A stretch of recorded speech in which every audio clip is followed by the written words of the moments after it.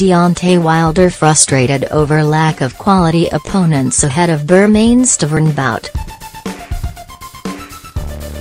His credentials as a heavyweight champion are constantly questioned thanks to the lack of credible names on his record.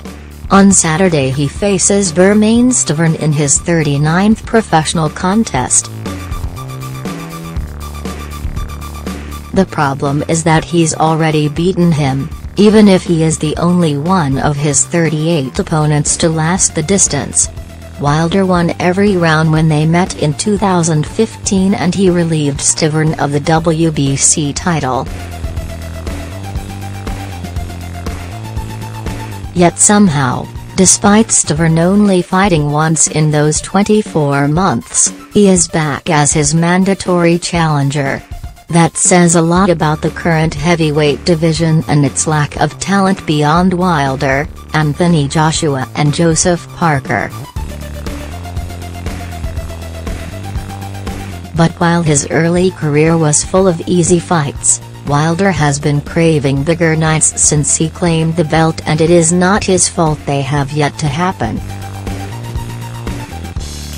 "I'm still dealing with that situation. I had a stress breakdown because it happened 3 times to me now." Deontay Wilder. 2 fights that would have given him some credit have fallen through thanks to the opponents failing drugs tests.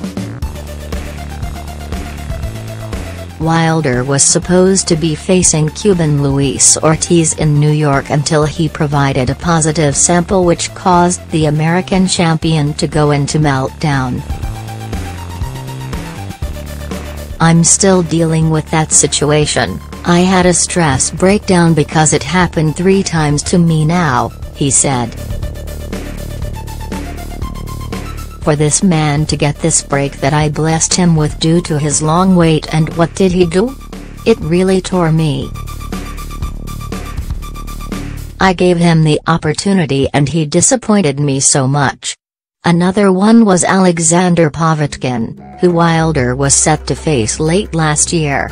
Both were perfect steps up in class for Wilder and both examples of boxing's drug problem. The WBC are trying to weed out the cheats, but that is little consolation for Wilder, who, at 32, is running out of time to prove he is not just an American hype job. A unification will surely come against Joshua, or a clash against Tyson Fury should he ever return.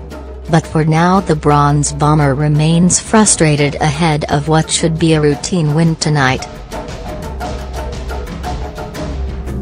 Doncaster's Jamie McDonnell, who holds a version of the WBA bantamweight title, is looking for clear win over Libario Solis in Monte Carlo.